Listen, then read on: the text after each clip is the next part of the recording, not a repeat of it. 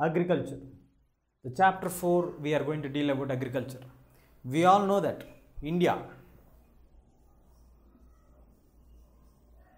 India we have 70% of the population depending on agriculture,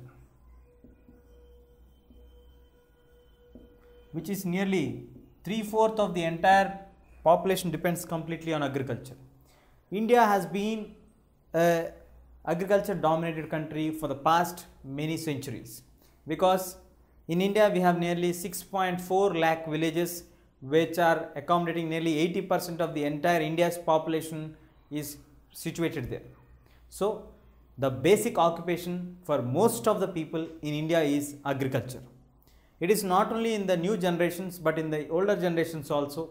Way back in the ancient period also, many of the Indian lands are having the experience of being agriculture practiced. Even if you see the ancient civilizations or ancient cultures, whenever we refer to any period of any king, most of the kings have contributed for the development of agriculture and to improve the facilities of irrigation, which means that during that period also we have the agriculture practice in existence from the ancient period to modern period. So the India is a land of agriculture where agriculture has been practiced from many centuries, and people have a habit of doing agriculture from hundreds of years. So many generations of people are passing on their lives by doing agriculture.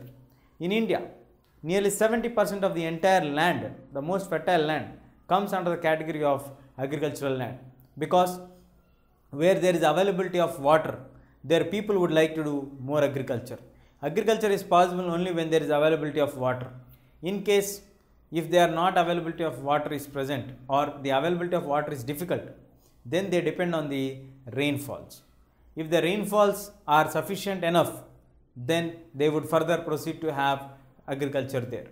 Even if rainfall is not sufficient, then they would depend on the underground water layers, that is to have bore wells or drip irrigation or tank irrigation, like that. But whatever it is, the source of the water, the main occupation of the people in India is agriculture. Today in this unit, we shall discuss about the different forms and the patterns of agriculture, and what are the various crops that are grown in different parts of India, and later we would like to conclude what is the best way of utilization of the land. So let us move on to understand what are the different patterns of agriculture. If you like this video, please give a thumbs up. Please subscribe to our channel to get more videos on CBSE syllabus.